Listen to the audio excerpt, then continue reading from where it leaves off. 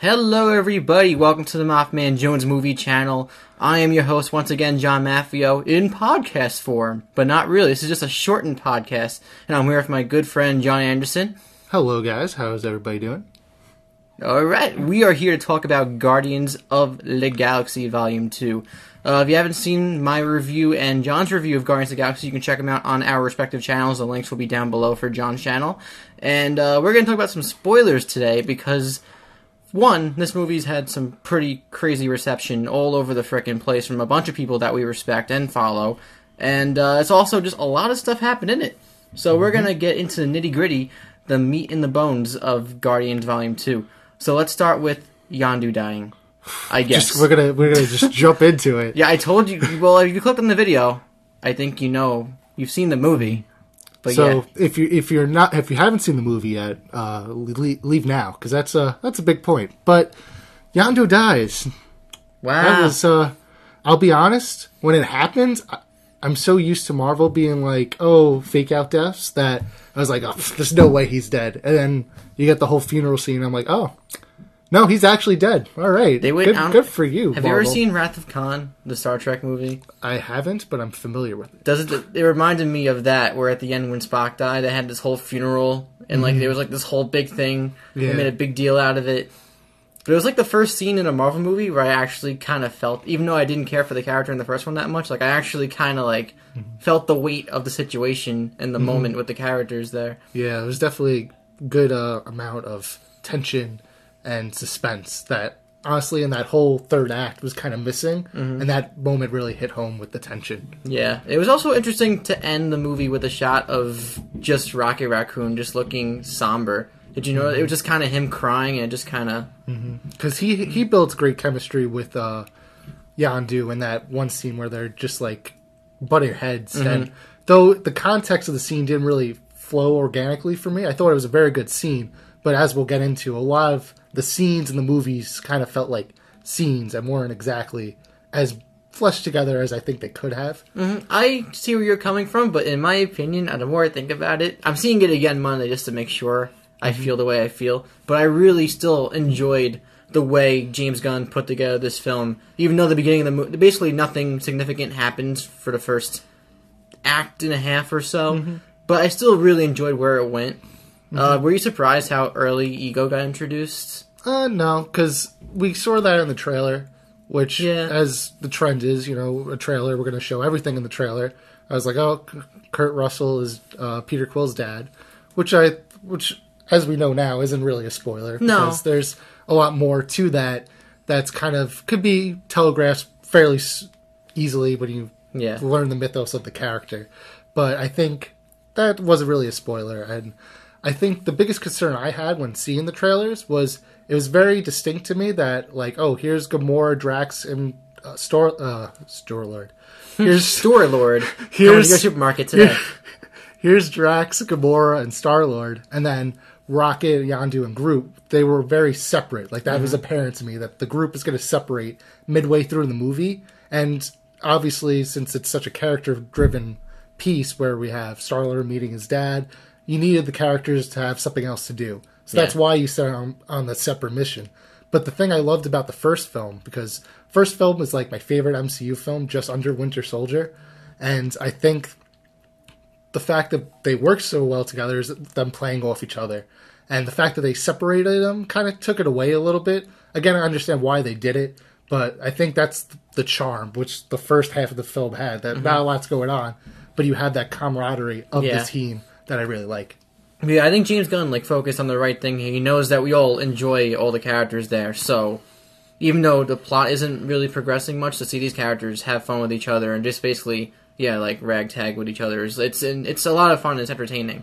I really like how the beginning of the first Guardians of the Galaxy, where you have Peter Quill dancing, running around, doing the whole thing to the music. Like I remember seeing that the first time, being like, "Oh, this is great. This is very creative and very new." Yeah, it sets a tone too for the movie as well. And I was like, "How are they going to top this?" And they topped it. As I'm watching, I'm like, this is kind of the greatest thing I've ever seen. Yeah. With Baby Groot dancing, too. And that's a great song. That's a great song, too, to dance in the background. The ELO. But, I feel like, I don't know how, but I feel like Baby Groot sounds like a very obvious thing, but it's such a genius thing, too. Like, every moment he's on screen, you can't help but, like, be engaged no matter what's going on. And then, like, he has some great scenes, too.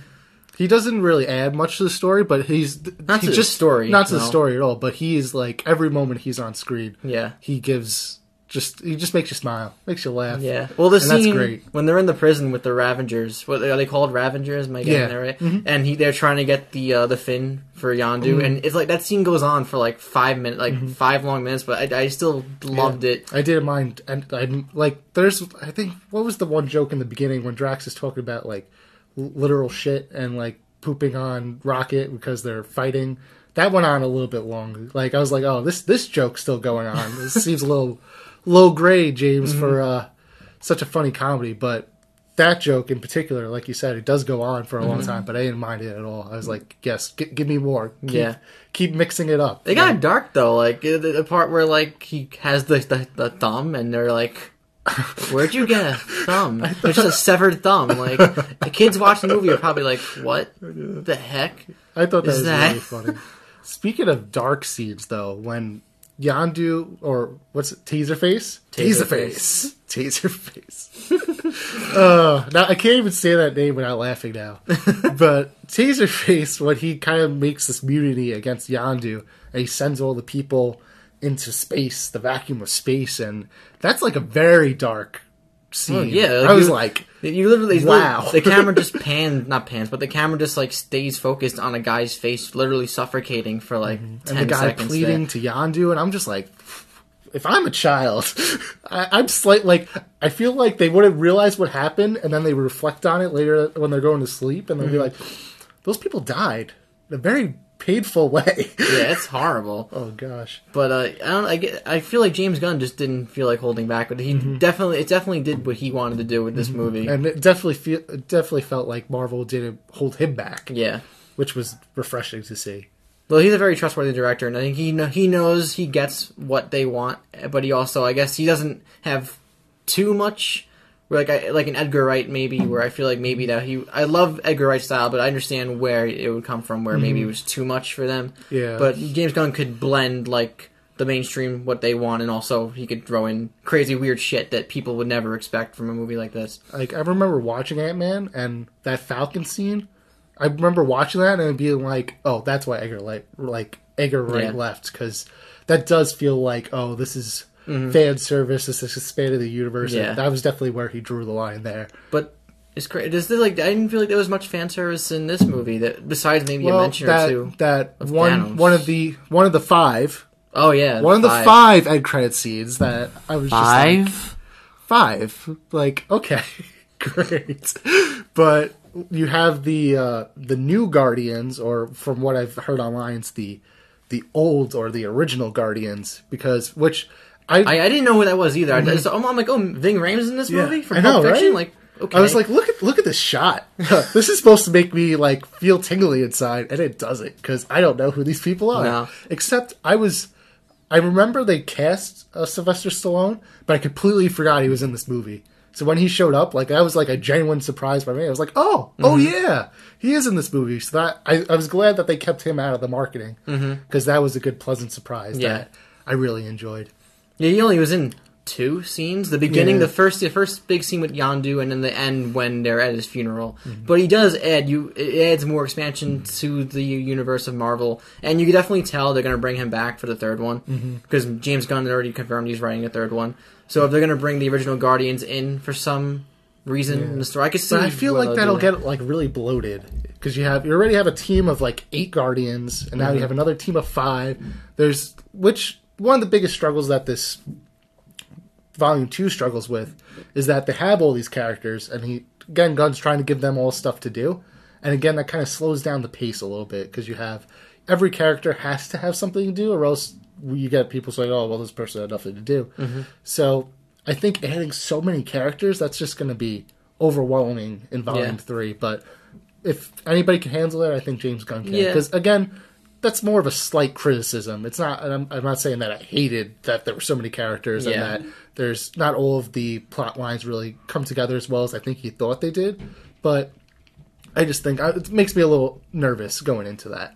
I guess if I had one thing to say about that, like we're predicting Volume 3 stuff now, but I think if he's really gonna keep going with that, we have no idea what he's gonna do. Yeah, no. But if he does bring the original Guardians back, I think it'll be for like a slight thing, kind of like John C. Reilly in the first one, where he's there. Like, he obviously has purpose in that moment, but he's not going to be a significant character. Mm-hmm. It's there for fun, and it's there to maybe add some plot progression. Mm-hmm. Maybe they team up to, like, take down that Adam Warlock guy, if he's going to be a villain or something. Which, if I'm honest, I don't know a thing about Adam Warlock. Me but either. That got me excited. I was like, oh.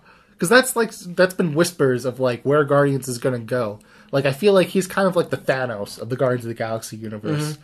That they're kind of been subtly building him up. And that gets me excited that we're finally getting it. And it's cool, though, that James Gunn apparently has, like, a vision for these characters for 3 movies, so he definitely has a clear vision of where he wants to go. So, and also, I the only thing I know about Adam Warlock is that, apparently, from what I read, that he's an antagonist, but then he kind of flips. Mm-hmm. He's, like, swayed, or he's persuaded to, like, go the other way. He's like Yondu in the first movie. Kinda. Yeah, so I don't know if they're going to do that in this movie, stay with that, or they're going to make the adaptation different, where like maybe he stays bad the whole time. Well, I guess we can get into the thing that's probably been the most ragged on this movie, which is the Sovereign and the Gold People. I don't understand it. I personally think, yeah, they're annoying, but they're purposely annoying. Mm-hmm. They're there to like cause a problem for the Guardians the entire movie, and they do show up conveniently when they have to cause issues. But they're like from a creative standpoint, I like how they are presented. I like how all like they're so advanced in their race that they don't actually have to be in their pods. They just play like it's like playing Space Invaders. Mm-hmm. And like I don't know. I personally enjoyed what they were doing with that. No, I agree with that. I don't see that they definitely aren't the most hate. Yeah, they're not the most interesting characters, but I think for what they're in the movie to do is to be that, like you said, that nagging side character that never goes away. I think they did that very effectively. Mm-hmm. There was one scene that we were talking about earlier with Sly and Yondu where they meet in that. What would you call that? Like a brothel, I guess. That yeah, James Gunn put a brothel in a Disney movie. Just gonna put that there. It's weird. And they look very unsatisfied. Oh, they really do. There were people behind us sitting in the theater, and then when the camera like slow focuses on Yondu, just like half dressed, and you get the 3 prostitutes in the background, and some guy just goes, "They look very unsatisfied." He was just like so deterred. He was just like so ashamed of himself. He's like, "I just did a robot." I'm not proud of it, but I did it. You know, guys got to get their pleasure somewhere. But what's her name? What's the actress's name that played the head of the Sovereign? I'm Elizabeth Debicki. There it is. And I was afraid to like botch her name, so you get there. You go, got it. So she shows up to the brothel, and like I felt like that bit kind of went on too long. Where she's walking down the thing, and it's like funny, and then it goes on. That was like one joke in particular that I was like, this again. I was like, this is funny, but this could have ended a little while ago. Yeah, we probably didn't need a joke like that. They could have showed up, but it could have slowed down the runtime because I think that the film as a whole is like 15 minutes too long. Mm-hmm. And if they found like, I don't know what scenes you would cut, but if you trim down certain scenes, I think it'd be more tangible. Because, like I said, I just feel like it goes all over the place for a lot of the time. And it misses that cohesiveness that the first film had. Yeah, well, yeah, the first movie definitely felt more of like a complete film. Like from beginning to end, you could totally tell there was like a 3-act structure there. Mm-hmm. Where like in this one, it does slow down in the middle. Even though I did, to be honest, I guess the second act was mostly about the split. But like all the aspects of moving into, I'm not good with segues here. But Ego.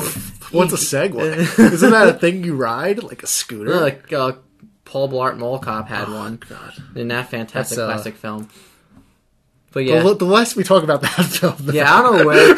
I talked about a Segway. And we're making the Segway super awkward. Yeah, I don't think fine. Kurt Russell's never rode a Segway. Kurt Russell. He's a bad guy. Snake Plissken?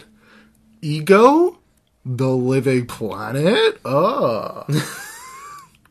So Kurt Russell's in this movie. And he plays catch with Chris Pratt. Oh, I actually really like that. I like that scene too. Yeah, I thought that was, I was like, if there's one thing he does and that I like just in general with films is when you plant a seed early on, like in Captain America, I could do this all day, and you call back to that. I think I'm like, good storytelling right there. Mm-hmm. So I like that. He's like, all I want is like to play catch with my dad, because I kind of can relate to that too. Mm-hmm. Like every kid wants to play catch. Like that's just a thing. Yeah, it's a family If you're not thing. into sports, like you get that. And I think that was a good little thing to like be like, oh, they're bonding, and he's getting that closure or exposure rather at that point that he's been searching for. Mm-hmm. Did you like the aspect of that where like he's just talking about, oh, this is how I met your mom, and I planted seeds in all the planets here, and did you It was a little exposition-y. It reminds me a lot of like Jor-El from Man of Steel, where he's like, this is the history of Krypton, and here's my slideshow that you can look at. I was like, this is kind of much, but again, it was essential. We needed to know that. I understand, like, from a critical standpoint, like, from a critical point of view, I'm like, yeah, this is kind of lazily put together in that regard, but I still bought into it in the context of the movie. Like, I get, this is the first time Ego has seen his son ever, so like he just kind of has to do it in some way somehow. I like that he was a Celestial. That was a good nod. Another comic book thing that was like, Celestials. Yeah, I knew I recognized that godlike word. things. That makes sense. Yeah, and I really liked how it kind of subtly like builds, and then he drops the bombshell on him that he kills. He's like, yeah, I killed your mother, basically. I love that moment, and I love how Chris Pratt immediately was like, because he's so close to his mother, and he like has such strong feelings. Rage with her. mode. Like, boom, boom, boom, boom, boom, just like shoots the shit out of Kurt Russell. Mm-hmm. But I didn't like how like literally a story moment beat after that, he turns into David Hasselhoff. Yeah, like it just totally took all the emotion away from me in that moment. I'm like, oh, joke.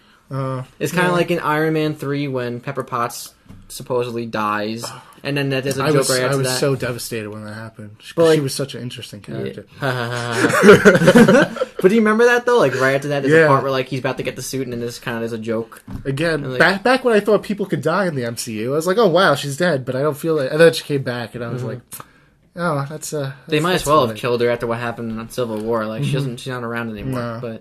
But I don't know. I don't think that bothered me that much. I think the Nostalgia Critic said it best, but he was like, if they waited 10 more seconds, I think it would have hit better. Oh, they mentioned that moment in... Yeah, he did a sibling rivalry. Oh, yeah. And he brought that up, and I was like, yeah, I guess that's right. That's true. But it didn't bother me that much, but I could see how that would bother somebody, because again, that was that very tense moment. Yeah. Like it's like you said, it's like a bombshell for Chris Pratt to hear something like that. Like, somebody I thought I could trust killed my mother. Like, it's a big deal. And then he goes away for a little bit, even though he's the planet, which kind of was a little odd to me. That for a good 10 minutes, they're like, "Oh, we gotta stop Ego." And at this time, I'm like, you're basically walking on him. Mm-hmm. He's not aware that you're scheming. Are you talking about when they're going to the core to blow him up?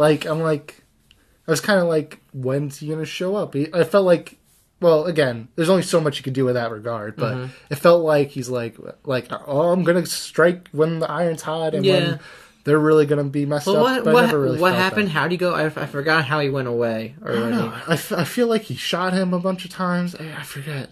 I don't know. I think Mantis didn't Mantis do something? Well, Mantis kept him at bay for a little bit. And then that's how stuff was going on. Mm-hmm. But that doesn't happen till midway when they're already in the core. Yeah.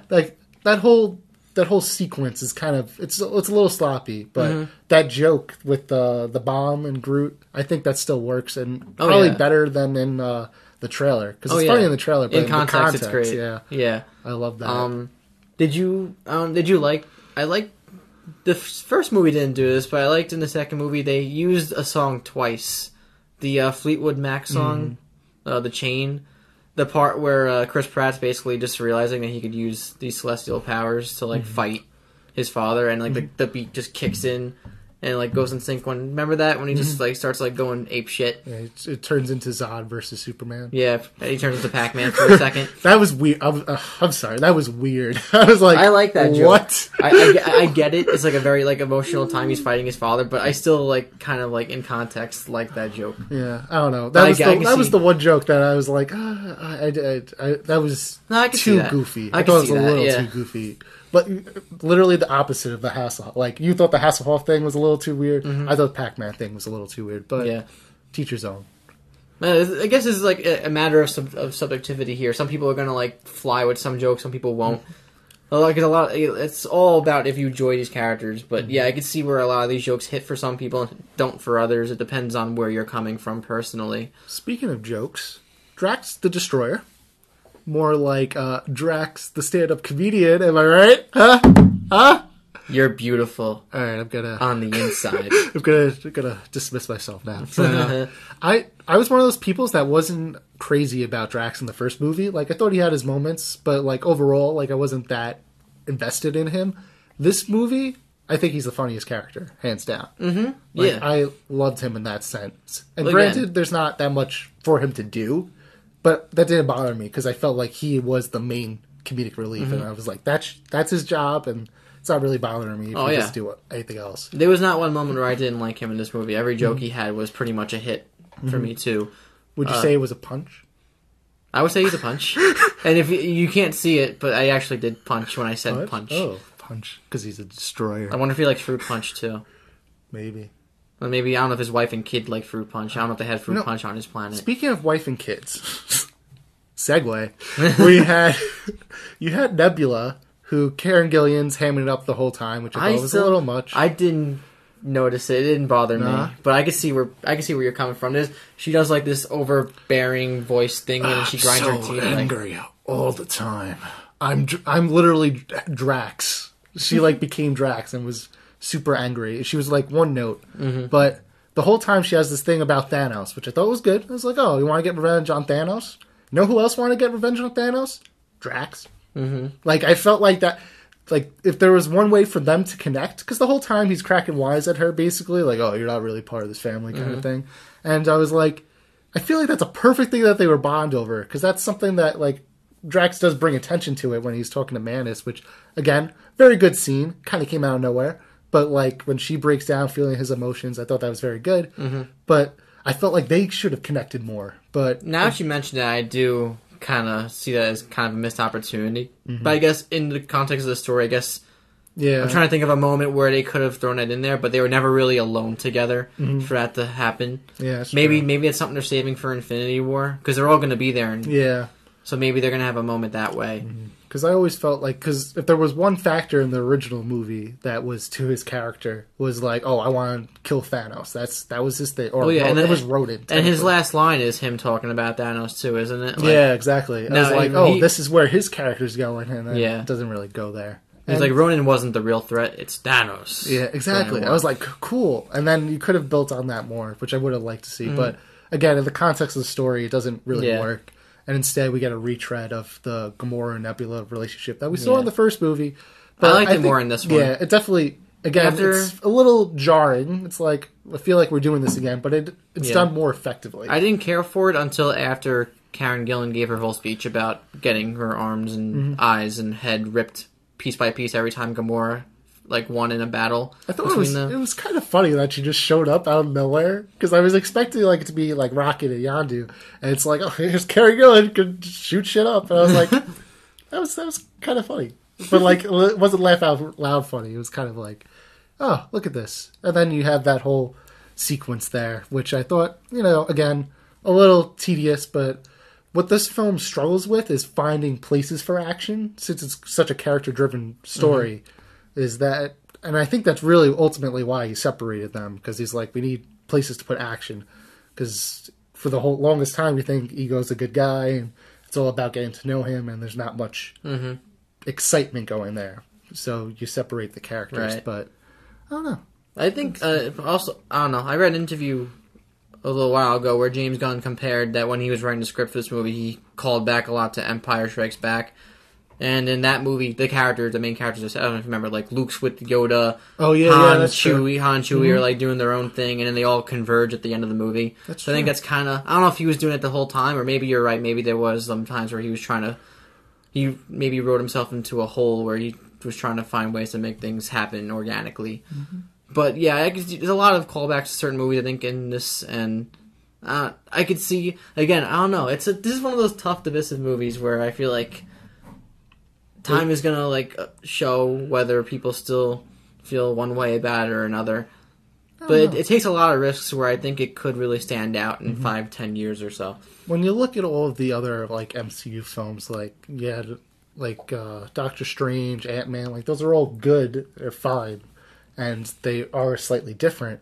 But what I really like about Guardians is that I feel like there's like rewatchability in it. Like it's going to be this year's Deadpool in a sense that like you go back for the jokes. And though the story's much better than Deadpool, I think that's the big hook, is that kind of like how Lego Batman kind of spits so many jokes at you and you're like, I can't comprehend all these jokes that are being thrown at me. I have to rewatch this now to kind of grasp them. I feel like that's a big factor in this, but I think it's slightly better in the fact that, again, there's all these plot elements, and I think it might mesh better on second viewing, but again, we've only seen it one time. Yeah, so. I definitely feel like this movie needs more than one viewing to really grasp a full opinion on it, because there is so much thrown at you from a character standpoint.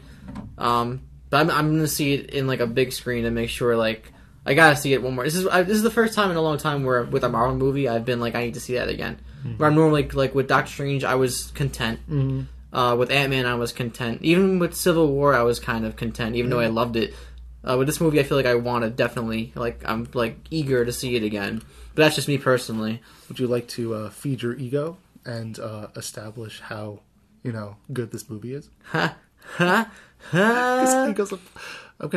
stop. I'm gonna get attacked in the comments. Also, I didn't expect I wasn't expecting Ego to have like a face on the planet, but I was like oh, that's kind of weird. But that's cool. No, I like that. I thought that was because that's all the comic images. It was always literally a planet with a face, and I was like, no, that's not going to work. And they did it, and I was like, that was a good nod. I liked that. Again, most of the things I like. A few things not so much, but again, it's better when a film is majority better. Yeah. Than I'm trying to think of a recent film that I was just like, no, I'm sorry. Just a lot of I don't know. April was a bad month for movies. The Fast and Furious was a little bit of a tipping of the other side of the fence for that franchise, I think. Yeah, I felt like it was like it's fine. It's one of those. I'm like, this is fine. If there's two movies coming out this year that are like primarily theme focused on family, this is the better family movie than that. Yes. That's just I don't know what the hell Fast and Furious is categorized as now. But this was actually. No matter what, I think no matter what side of the fence you're on for this movie, I think you could definitely say objectively that the heart was in the right place. I feel like no matter, you could tell they were trying. They were doing things that were, different. They put themselves out there in a lot of ways. I don't know, would you agree with that? Or? Yeah, I think so, too. I think that, this is the best Guardian sequel we could have gotten. Because, again, it's so hard to compare it. It's almost at a disadvantage at how surprising the first one was. Yeah. That to get that same reaction, it's impossible. You can't create the element of surprise that film gave people. I remember going out of the first one and just being baffled. I was like, that was really good. I feel, because at that time I was like, oh, every Marvel movie is the same. And I was so taken back that I was like, no, there's something to this Guardians thing. And I think that this film continues what that film established, but again, to get that lightning in a bottle, it just wasn't going to happen. So I think this is the best. Again, you could have a more focused story, which is one of the elements I liked about the first one. That was very concise in that regard. But in this one, again, it's a little all over the place. Things don't really mesh as well. But overall, I think it's still an effective sequel. Yeah. And they build upon a lot of things that could make a third movie, the final entry of this character's story, really, really compelling if it's told in the right way. I think personally, but if you're talking about Marvel Studio sequels, I think this is just behind Winter Soldier. I feel like for Captain America, that was a fine movie, but there was a lot of way to go up there for Winter Soldier. For Thor, it was a fine movie, so even though people don't like Dark World, they could have improved on that one a lot. Iron Man, I guess you could say people loved that movie, so it was kind of... I remember being vastly I remember going into Iron Man 2 so hyped, and then I was like... Yeah. Oh, wow. What did I just watch? It was an Avengers tie-in. It's a prequel. But I still like it. I enjoy it for what it is, but there's certain things that are unforgivable. But the thing I definitely say about this movie, though, is that it's a lot of fun, and it's if you're gonna watch a Marvel Studios sequel, I think this is probably even Winter Soldier is a great movie, but I think this might be more rewatchable than a Winter Soldier because of the fantastical elements. Winter Soldier was another movie that totally took me off guard. That I was just like, wow, this is really good. 2014 was a great year for Marvel movies. Yeah, that really put all those DC. Well, not it didn't, but it put the DC fanboys kind of like, hey, this is good. Because again, I had a lot of friends that were DC fanboys and Marvel sucks and blah, blah. And that was the year that you're like, listen, it's not that bad. Now Avengers was out by that point. Yeah, I don't know. Well, I could Avengers... talk about Avengers for an hour, but oh yeah. I have Avengers is not a perfect movie. Don't hate me in the comments. No, it's not a perfect movie, but again, like I think that movie was like heart's in the right place. Mm-hmm. They just had to do something. They did it, and it totally, I think, deserved the success that it got. But yeah, this is, I don't know, Guardians of the Galaxy Volume 2. I think time is going to really play a role in how this movie is regarded in a few years. Like a lot of I don't know. Sometimes with these sequels, you can't really tell. I feel like if it's like there's a hype train going on, or people really going to say a certain way. But I personally feel like people are going to come around on this movie.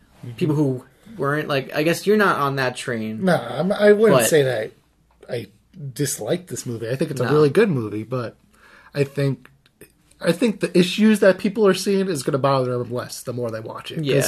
I felt the same way about Deadpool, because when we went into Deadpool, it was the greatest comic book movie in the world. And I remember turning to, it was either you or Greg, and I went, this movie's not the greatest thing in the world. I'm going to be like disappointed. And it wasn't, in my opinion. And I remember like having a very mixed review about it and being like, no, it's good, but it's not great. And then I've rewatched it so many times since, and it's grown on me because, again, that movie's not really about the story. It's just about the character and the comedy, and that's why it excels, and that's why it's such a great movie. The plot's just a backdrop for all the jokes and the humor that come with it. Exactly. And I feel like Guardians fall in a similar camp. Not exactly the same, because there are great story elements. Heel. On the heel, like Achilles' heel. No. There are great elements here, but they're not executed to their true capacity. But, again, I think it's a great movie. And it's a great summer movie, especially to kick off the season officially. Even though March is technically the start. But technically. Not really, because Beauty and the Beast was a thing, and then Fast and the Furious. I don't know. It's just I still have a thing with like it's about like it's May, the weather just like getting better, and but yeah, I can see like where it's coming. It is kind of moving earlier now, but I think moving back to superhero plotting, I think it does say a lot that we get like 6, 7, 8, 9 superhero movies a year now, which is ridiculous. But when a movie like this could stand out, even in some way, shape, or form, not entirely, I think it still says a lot about the movie that it could do that in a time where we get so many freaking superhero movies. Like, it could get tiresome. Yeah, definitely. There was definitely a point that if we're getting close to that oversaturation mark. Yeah, but I think if they keep producing quality films, it won't feel that way. So. Because after this, we have literally right around the corner is Wonder Woman, then Spider-Man, then Thor's like November, but I think that's like the next one. I don't know what else is coming out in between that, and Justice League. Justice League. I don't know. There's a whole bunch of movies. Yeah, and hopefully they'll be good. Wonder Woman. Hopefully. Yeah, I know. This is for Guardians of the Galaxy, but I swear to God, I'm telling you right now, if Wonder Woman is not, if I come out of that theater disappointed and feeling like the same way I did for the other movies, then I'm done. Oh God. I'm just gonna. I'm already kind of clocked out of DC movies right now, but I'm really. Suicide Squad just stabbed me ever so slightly in the heart, and it's still healing. People get mad, but like it's not like we don't want to hate these movies. It's just. They disappointed too many times to the point where it's hard to be excited or want to see these movies when they're not making the right choices. But I think one final thought on just the Guardians franchise as a whole. I know they're building to team up in Infinity Wars. I kind of wanted to see how that's gonna work because I feel like it's definitely it's like the people have what's the word I'm looking for?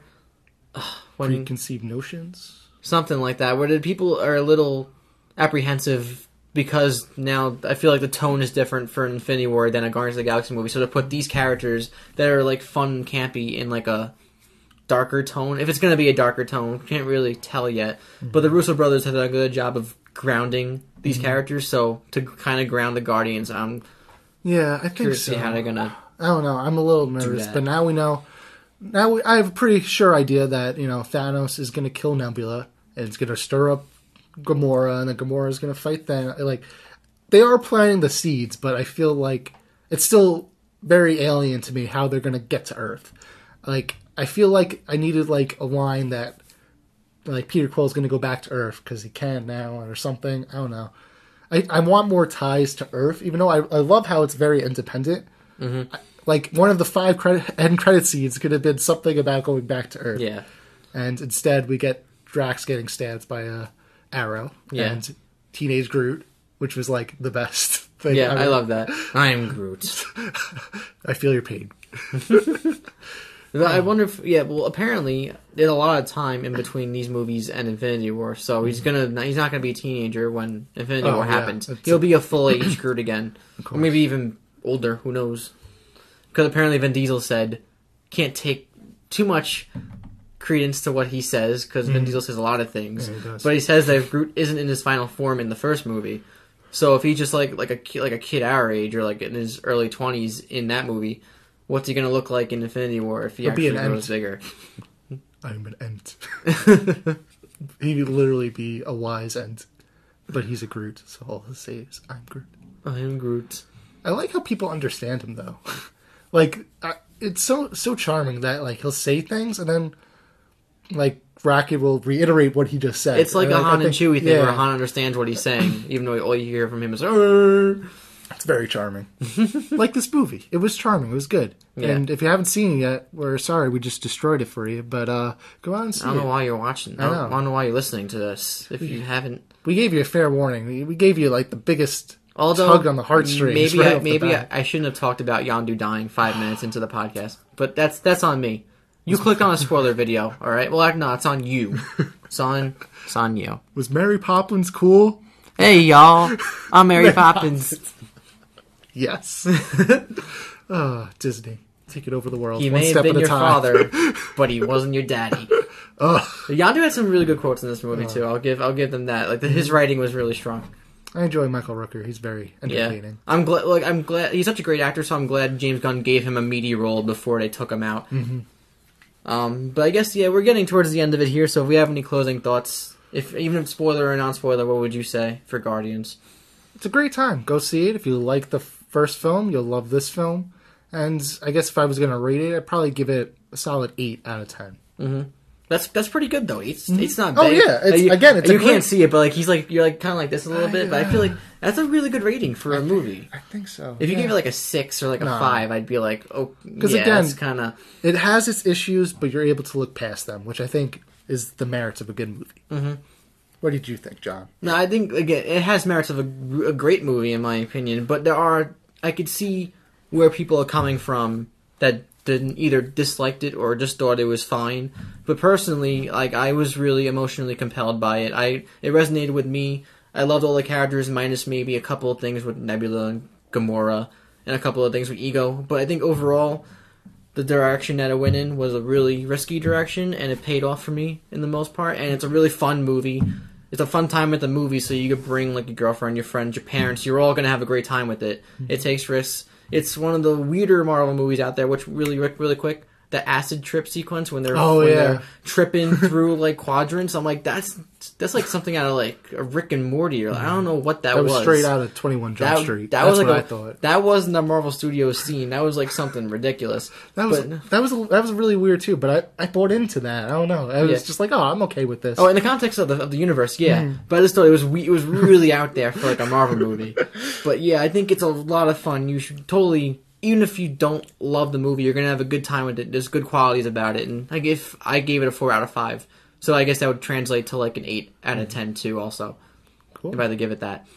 Nice. And I guess that's it for this Guardians kind of podcast. Yeah, we went off on a lot of tangents. We're 40 minutes in. Yeah, and we should have we got to learn the definition of a segue clearly, but we'll work on that. I look to Eric Striffler for segues.